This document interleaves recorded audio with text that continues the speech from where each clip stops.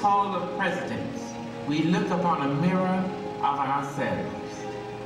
The leaders we have chosen to safeguard our rights and our ideals, to imagine the future and to embrace its challenges.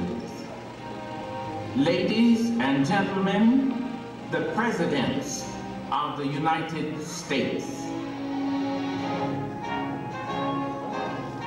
George Washington, John Adams, Thomas. Close as the 21st century approaches, let us pause to honor the very idea of America. America mirrors the world's diversity, yet it remains united in its struggle to uphold fundamental freedoms. We believe our nation's happiness still evolves from liberty, from opportunity, and from the vision of equality set forth by our country's Declaration of Independence. And today, our nation stands as a symbol of freedom and an inspiration to people all around the world. There is nothing wrong with America that cannot be cured by what is right with America. And there is nothing wrong with the world that cannot be cured by the ideals that America represents. We honor the enduring meaning of America.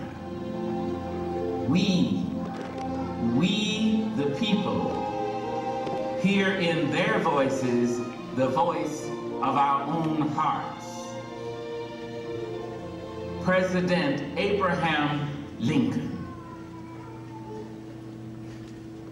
My fellow countrymen, I have often inquired of myself what great principle or idea it was that kept this Confederacy so long together. It was that all should have an equal chance, that all are created equal. This is the sentiment embodied in the Declaration of Independence. Most governments have been based on the denial of rights. Ours began by affirming our rights. Let us turn this government into the channel in which the framers of the Constitution originally placed it. If we cannot give freedom to every creature, let us do nothing that will impose upon another creature.